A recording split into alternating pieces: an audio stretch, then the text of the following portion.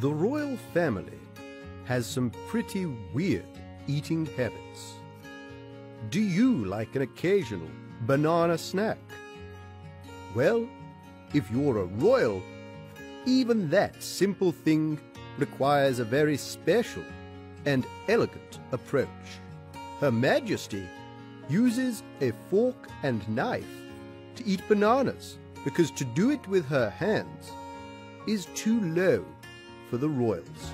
But meals at the palace are not always feasts, and each royal has their own guilty pleasure foods. William and Harry have a taste for fast food, which is quite atypical for English aristocrats. It may have come from their mom, Diana, who often took them to McDonald's as kids. Lady Di herself was on a very strict diet and ate only fat-free versions of dishes. What unusual eating habits does the Queen have? There is always plenty of food on the royal table, but the Queen is very thoughtful of every crumb. She's totally against wasting any leftovers. The kitchen staff must reuse any uneaten servings for other meals rather than throwing them out. She once even sent back a lemon garnish, insisting it could be used as more than decoration. Is there something the Queen would never eat?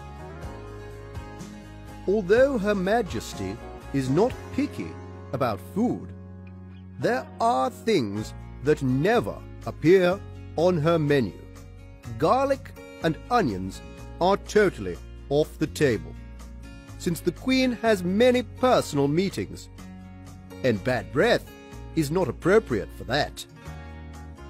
Being late is also unacceptable for the royal, but Her Majesty often breaks this rule when it comes to dinner with her family. Sometimes they even have to lie to the Queen to get her to show up for dinner on time.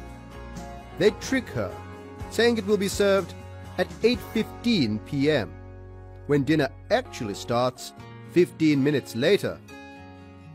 What are the rules for dinner with the Queen? Firstly, everyone needs to prepare for it. There is a strict dress code for a regular dinner, and everyone must dress up for the occasion. When it comes to approaching the table, everyone must follow the lead of the Queen. No one should sit until the Queen sits, and also the first bite can be taken only after the Queen has started to eat her meal. The dining etiquette is taken very seriously. Royals must hold knives in their right hand and forks in their left, with the tines facing down. Are there any specific rules for drinking? The most important thing is not to slurp. Royals should hold their cups of tea correctly, using the thumb and index finger to hold the handle, while the middle finger supports the bottom. The protocol is different for coffee drinkers. They should loop the index finger through the handle. What happens if someone breaks these rules? A former royal butler told a hilarious story about an unnamed prince who did this. Dessert was served. The prince forgot to watch what the Queen did. Instead, he popped the grapes into his finger bowl, then some cherries.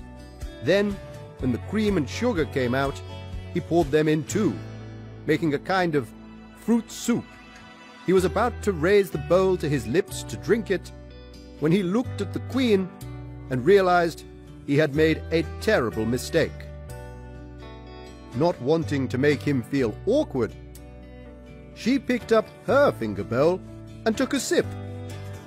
What would you do if you were in that prince's place? And could you follow all the rules at a royal dinner?